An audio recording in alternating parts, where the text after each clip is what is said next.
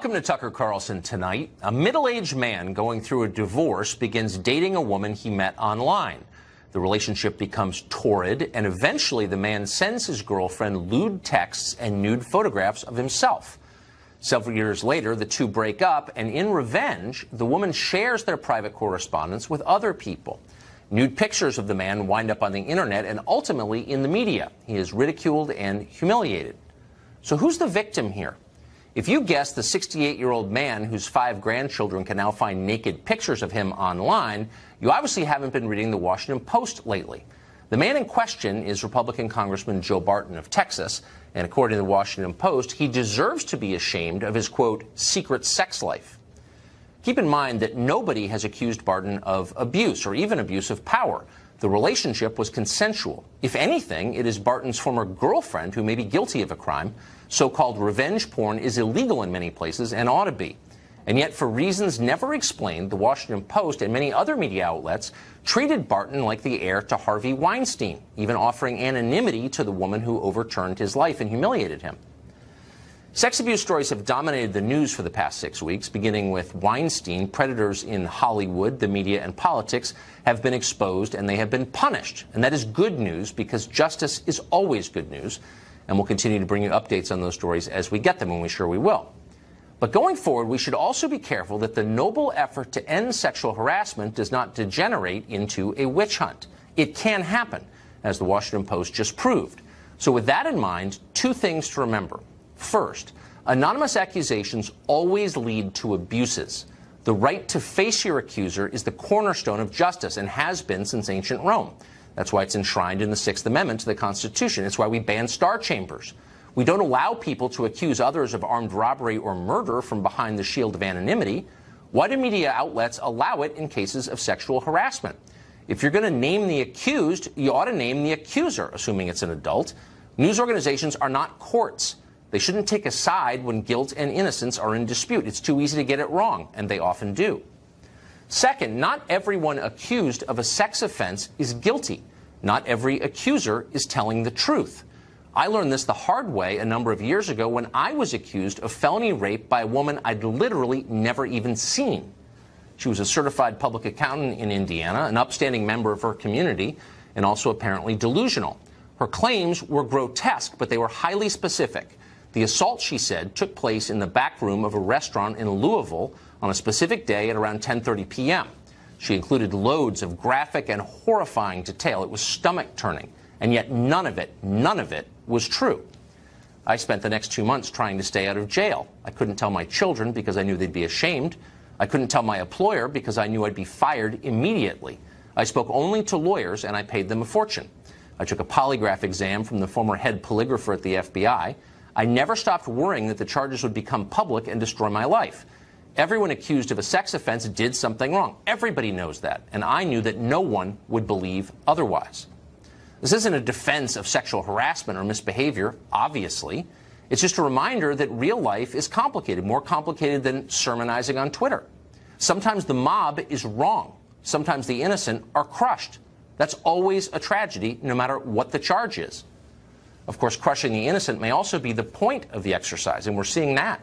Last week, a feminist called Emily Linden announced on Twitter that she was, quote, not at all concerned about innocent men losing their jobs in the search for perpetrators of sexual harassment. Quote, if some innocent men's reputations have to take a hit in the process of undoing the patriarchy, that is a price I am absolutely willing to pay. Linden, not surprisingly, is a columnist at Teen Vogue. We asked her to come on tonight to talk about her views, but she refused. Instead, we're joined by Kathy Rue. Kathy, thanks for coming on. Thanks for having me. So, I mean, look, I agree with you completely. I think that if someone perpetrates a crime, legal or moral, like sexual harassment, that person ought to be held to account. So I want to be really clear. Right. I would never defend that. Right. I would never defend that either. But the whole point of the exercise is to bring about justice, to make sure that the guilty pay and the innocent go free. Exactly. This woman seems to be, Sarah is saying, that it doesn't matter that all men are guilty by virtue of being men. That's the opposite of justice. That's collective punishment. You wouldn't be for that, would you? No, I mean, I'm not for social injustice, but what she's trying to say that it would be microscopic compared to what women have been through. You mentioned witch hunts.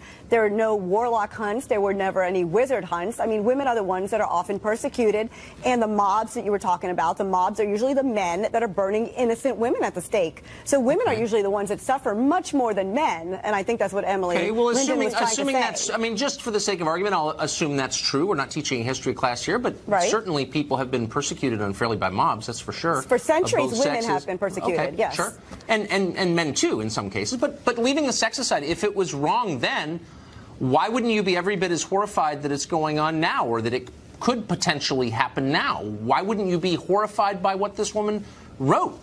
Well, she was defending it, saying that it would be wrong, but microscopic in the sense that what happens to women and women's reputations is so much worse than what would happen to a man's reputation. Women's reputations are destroyed constantly on a daily basis, so facts don't really matter. So in other words, she's saying you should respect me when I make the case that facts don't really matter? Well, maybe she's trying to say let's level the playing field, and men are finally feeling the pain that women have felt for a long time, for centuries. And that's good. Well, it's good when when the genders are equal, and she's saying that maybe it's about time that they're equal. So in other words, you're saying, like, I think what happened to women is wrong, so I'm going to do it to men because it feels good. Why should I take you seriously as a person if that's the case you're making? Well, social injustice is not okay, but she's saying it happens to women all of the time. So men are finally getting a taste of it. Women are finally getting a little bit of power. So now if men are starting to feel a little bit of the pain, welcome to our club. Huh. So how would you feel if this standard, which is horrifying, were applied to crimes like, I don't know, murder or armed robbery? Like, I don't know if you did it, but you look exactly like someone who has done it. Therefore, if you're punished for it, like, you know, at least you now know how it feels. How would you feel about that? Well, it's rare. Women rarely accuse men of sexual harassment. It's rare that in her article she was actually saying that. In her tweets she was saying that it was rare that it actually happened. She doesn't know anything. What do you mean rare? Look, well, that's what she was saying. Here's what she doesn't know. If you can present the stats, like actual social science on that, right. But here's what we know is that people are flawed. And most people tell the truth, but not everybody does. And that's why we have things like due process and a justice system that tries to determine objectively who is guilty and who is innocent and punishes only the first category. And she's suggesting, and a lot of other people like you are suggesting, just throw that out because everybody who makes an accusation is telling the truth when we know that's not true. Well, like, I don't want to live in the world you're describing. Do you really want to? No, like I said, I mean, social injustice, and I don't believe in that, but I'm saying let's live in a world with everyone's reputations at stake, not just women. Not just women are called names, not just women's reputations are at stake. There aren't just witch hunts. Let's have the wizard hunts. Let's have everyone burned at the stake, if anyone's going to burn at the stake. So I think that's the philosophy. Wouldn't it be better to treat people as individuals and assess the claims against people on an individual basis? Absolutely, but it's not happening.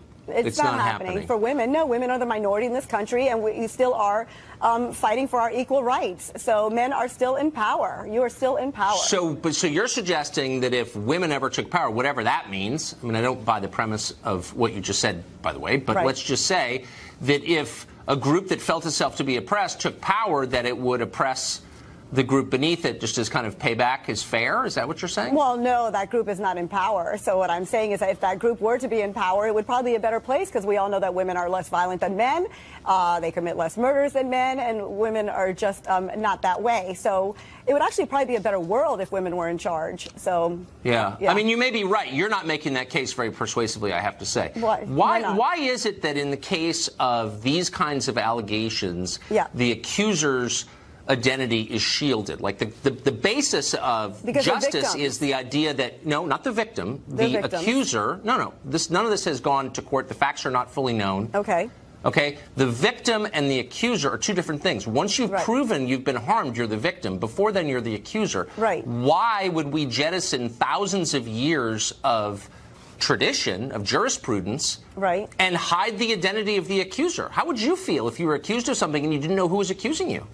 Right. Well, but we're seeing there are many men that are guilty right now. So Sure, yeah, there are. Yeah, there are many men that are guilty, and you weren't one of them, but many men are guilty. So these women are speaking up, and they're having a voice now. So it's wonderful that they have a voice and they feel empowered to do so. A voice, but no name or face. So in other words, let me just ask you again: how would you? And by the way, I think most people accused of these kinds of crimes are guilty. Okay, but what grates on my conscience is that some of them aren't. Right. And so I'm wondering how you would feel if I said, you know, Kathy, I've spoken to someone who accuses you of something that's career-ending, that's life-ending. It's a grave moral crime. Right. And I'm not going to tell you who this person is, but I'm going to tell everybody what this person accuses you of. Wouldn't you say, hey, wait a second, who is this person? I want to face my accuser.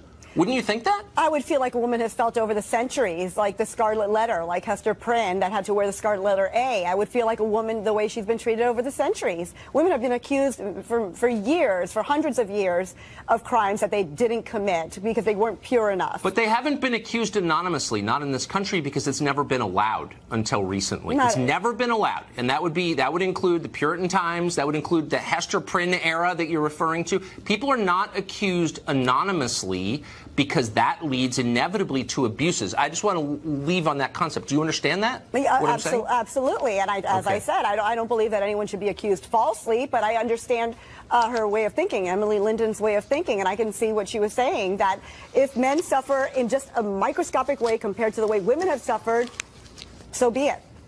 Yeah. I hope you never sit on a jury, much as I like you, Kathy. No, I like you too.